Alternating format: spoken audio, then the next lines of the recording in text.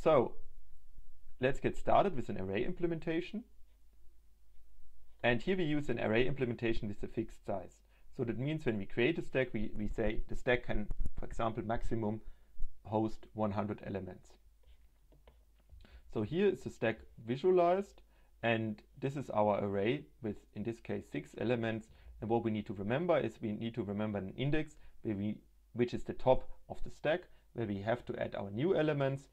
And when we remove an element, we would remove the newest element closest to our index. So we would basically pop off this element here, and when we would push an element, we would push it here. We will use here a void star to allow storing us any type of information. And as a user, you would be responsible to manage the memory. You could use malloc-free, or you could create a fixed array. So our array allows us to store all elements at the end of the structure without the need for any additional pointers. So let's have a look at the implementation. Here we see our data structure in terms of the abstract data type implementation, how it would look like. And here we see the structure in terms of the C definition. So we create here a stack element T, which is of type void star. And I just typed it because I find this more convenient than operating with void stars all the time. And now here in our stack T, we have a capacity, which is the maximum number of elements, and we have the index, which means at which element are we currently inserting or removing something from the stack. Exactly this basically pointer here. And lastly, we create our array of stack elements, which remember was a void star pointer. So we have an array of void star pointers, which is the collection of the elements.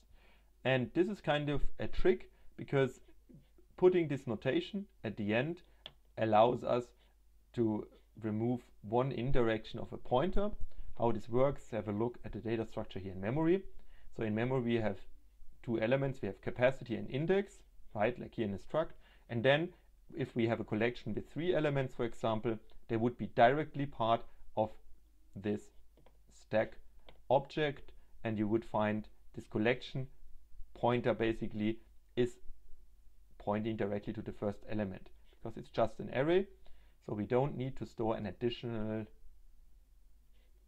array of pointers, right? So we'll see the difference in a minute. If you recall from our C lecture about pointers, you remember that an array is similar to the implementation of pointers, but the difference is that the compiler remembers the location. And if I would have used here a collection star, I would have somehow here to store externally an array of our pointers to the stack elements, while here it's all embedded in the structure. So how do we initialize the stack? Well, we create a new function. We call it stack_init with a capacity.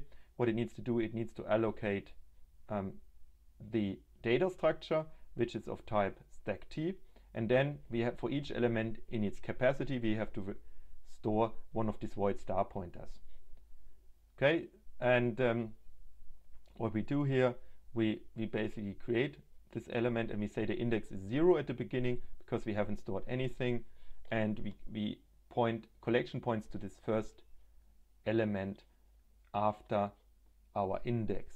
Okay, so we can store arbitrary number of elements, whatever number was given to stack init.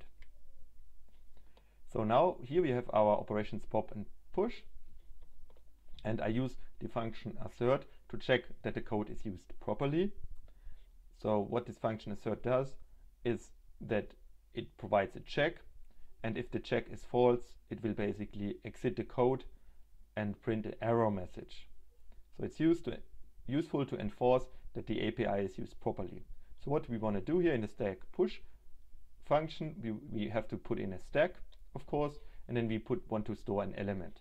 Now what we do in our check is we check that the index of the stack is less than the capacity. Otherwise we would go out of bounds of it, and that would be an error, as we know. So that's why I put here the assert. And the assert here says, well, I know that S index must be smaller than S capacity, and if it's not, then it's a mistake by the programmer. Okay, so what we then do, we add at the position of the index the element, and then we increment the index. So basically we append our new element at the end. When we do a pop operation, we do another check here. We check if the index is null. We cannot pop something from an empty stack, then we return null. Basically there is no further element on the stack. And otherwise we decrement the index and then return the element at the current position. So here's now an example how we may use the stack. So we create a stack with 100 elements. So it looks like we have a capacity of 100. And now we push on the stack. This is a test. So this is how it then looks like. Our array head is position 0. This then S is a on the test lastly. So now what I can do, I can say while true, run a loop. I pop something from the stack, removing the last element. In this case, the last element is test. And if I don't get a new element, I break this loop. Otherwise, I print the string that is pointed to by this pointer. So think a moment about it, what kind of output I will get from this function. Pause the video, of course. We can use the stack to store anything. Here in this example, we use numbers. And again, we initialize a stack with 100 elements. We create a pointer to a 32-bit integer. We allocate memory for this pointer and we store value 4.